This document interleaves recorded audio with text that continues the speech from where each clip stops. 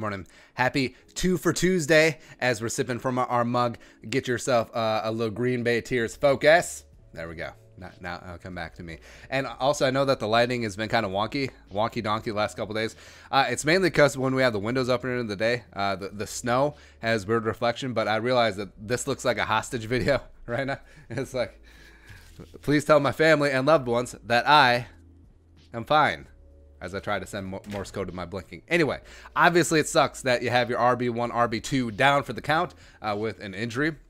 Potentially might be getting them back, but it did on Sunday give an opportunity to fan favorite Mike Boone, the marvelous Mike Boone, and he made the most of his opportunities. So let's talk about the former Bearcat today. Next man up. Also talk about you subscribing, coming along for Daily Vikings Takes. Sound very Canadian right there. Talk about you come along Daily Vikings Takes. Also, the drums know the like is already hitting. Helps new people find the show. And also, can we get to 20K by 2020? Can we do that? It would be very kismet, because what we have 15 days left, 14 days left in 2019. I think we can do that. We're at 19.5-ish now, so let's keep on growing and showing. Also, like us on Twitch as well as the Facebook.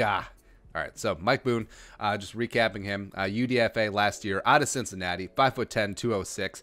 And remember, he was a combine wizard. Had an insane 42-inch vertical as well as an 11-foot 7-inch broad jump, which is explosive. So he's got that short air explosiveness going on. Also a former high school wide receiver, and he was the star of the preseason for each of the past two seasons. In 2018 as a rookie, he went for 49 carries, a $195, and a touchdown. And then this year, he went 41 carries, 196 yards, 2 touchdowns, 4.8 yards per carry, which is pretty robusto, as well as had 10 catches for 88 yards. So he was showing, yes, against 2s and 3s and guys who would be working at Walmart and IHOP right now. But he was showing that he had a lot of explosiveness and has a lot of talent. And I actually compared it to yesterday. I compared it to Raheem Mostert out in San Francisco, where he's buried on the depth chart for so long, although he was a stud in preseason for a number of years. But then he was behind Jerick McKinnon. Unfortunately, he got hurt 2 years in a row.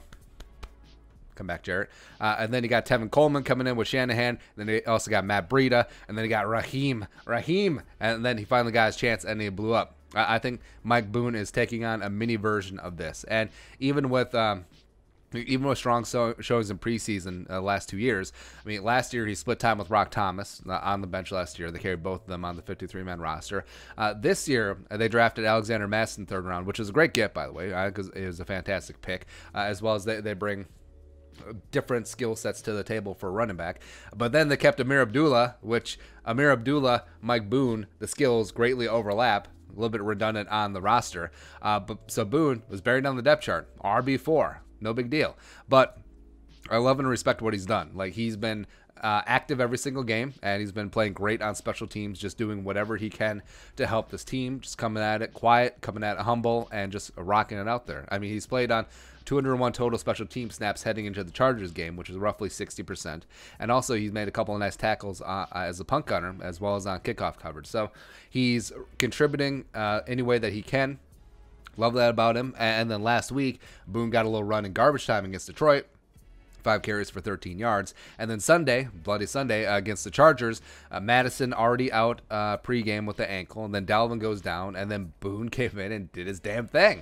It was amazing. 13 carries, 56 yards, and his first 2 career rushing touchdowns. Also had a gang of yards called back via penalties on the O-line. But yeah, it was just really impressive what Mike Boone was doing against the Chargers starters there in the second half. And also, we've talked that he is a great fit in the outside zone blocking scheme. I think his vision, which was one of the knock on him coming out of Cincinnati, he just sort of ran with athletic ability, I think is greatly improved. He's matured working with running backs coach Kenny Polamalu. So now, boom, you can see that cutback lane, and we know he can hit it, put that foot in the ground and go, as he did on that first touchdown. So also, yeah, he is super dangerous in the passing game. Line him up wide against a linebacker or a safety. It's game over. It's game over. I dare you.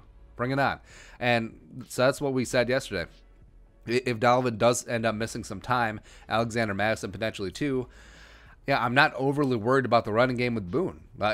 Yes, Boone is not Dalvin Cook for sure, but also I think he has enough shimmy to keep the Packers defense honest. Also, it's going to be able to set up play action, and the Vikings running game will not grind to a halt, especially with how the Vikings offensive line is played as of late. So it's not a Adrian Peterson down to Toby Gerhardt down to Seatric Faison, type situation. No, it's like Dalvin, Madison, Boone. Let's go. Let's take that. All right, your thoughts. The Marvelous Mike Boone. Let us know in the comment section below. Also, subscribe for daily Vikings takes. You want to support the work, pull us up in the Venmo. Plus, give us a follow on social media as well. Well, until next time, Skol, production value.